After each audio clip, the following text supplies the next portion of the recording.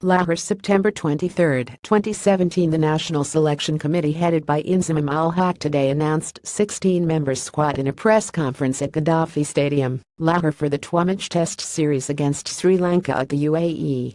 The first Test match will commence from September 28, 2017 to October 2, 2017 in Abu Dhabi. The second and final Test match will be a day-night Test match starting in Dubai from October 6, 2017 to October 10, 2017.